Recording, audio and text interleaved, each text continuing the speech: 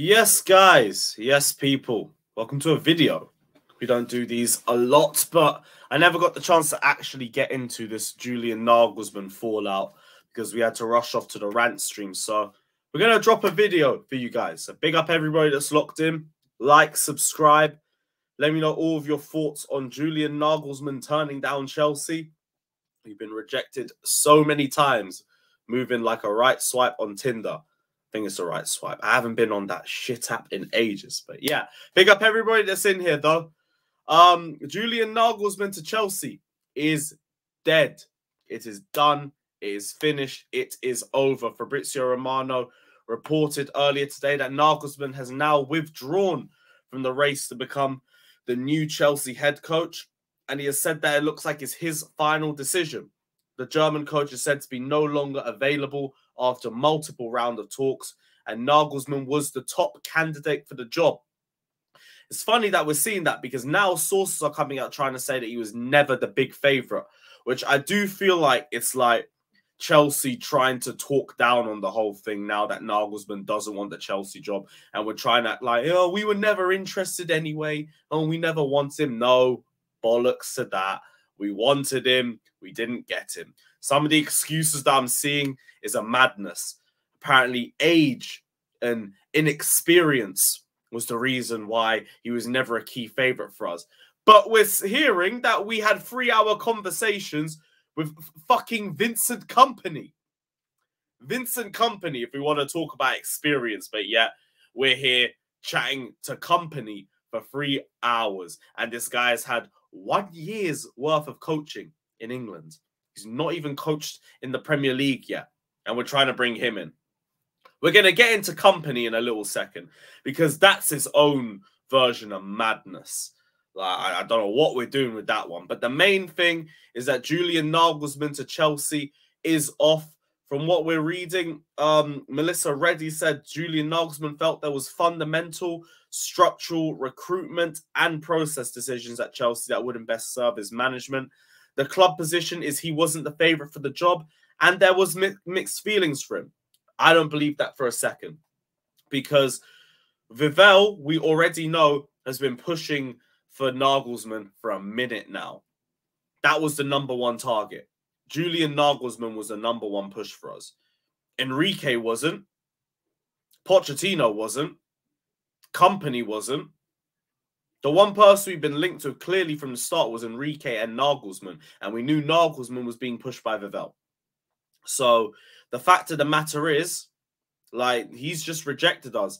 Probably because this whole process is taking ages and he wants his position to be verified already. Or he could have other clubs that are interested in him. PSG potentially. Real Madrid potentially. Clubs in a much better position than we are. Clubs that could potentially offer Champions League football too. And that makes sense as well. Or he's just decided we're just a shit show. And he's said, you know what? I don't want any of that. I don't want any of that. And regardless, wherever the situation is, fair play to him. It's a bit jarring that we're getting rejected everywhere. We've lost Enrique and Naglesmann in the space of a week. That is mad. That is absolutely insane. But hey, there's other managers out there. We're linked with Pochettino. I don't mind Pochettino joining us. I don't get the consensus against him. A lot of people just don't like him because he's ex-Tottenham. And it's like, and they're saying it's going to be a Benitez sort of situation if we end up getting Pochettino, which I don't understand. Benitez slagged off Chelsea for years as Liverpool manager, slagged off Mourinho for years as Chelsea manager, even called Didier Drogba a diver and all sorts. He went against Chelsea multiple times as a Liverpool manager. Pochettino has just been the Tottenham manager. I don't see the problem. If anything, he's the only person that's made Tottenham look threatening. Because nobody else has done that.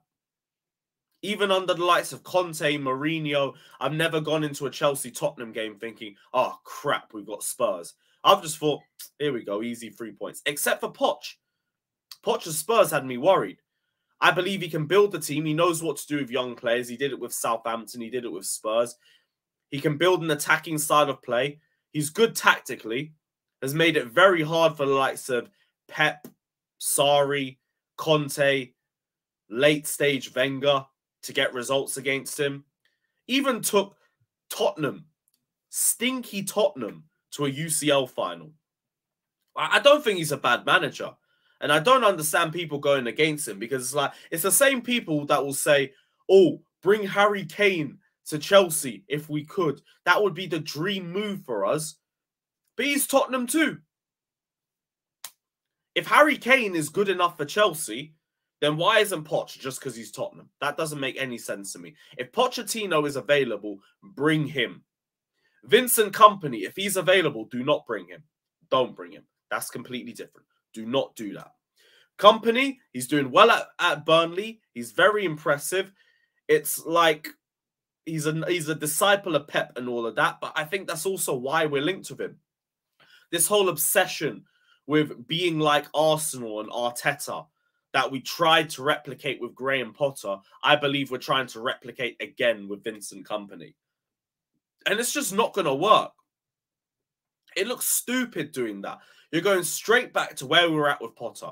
An inexperienced manager that's done well with a team lower down than Chelsea, but hasn't really made the step up yet and doesn't really have the experience at the top level. You've just gone and done that again with Kompany.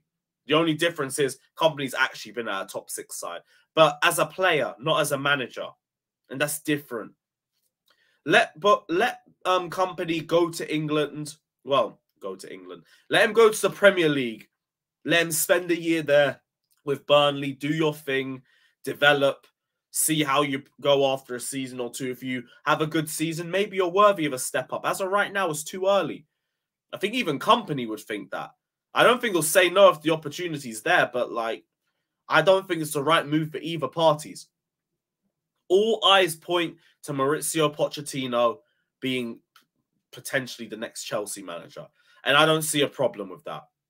I've not seen anyone give me a footballing reason as to why Pochettino shouldn't be looked at as a potential manager. It's all because of the Tottenham route. Or you're picking up Tottenham scraps and all of that. Tottenham have fallen off a cliff ever since they sacked him. He is a good manager. And like, I'm more than fine with Pochettino joining us. More than fine with it. So if Pochettino's going to be the guy, cool. Imagine winning a trophy with Pochettino and being able to rub that in Tottenham's faces. I think that would be great, personally. So I'm all for it. If Pochettino is going to be the guy that we bring to Chelsea, let Pochettino be the guy that we bring to Chelsea. I am fine with it. I'm not fussed. I don't care.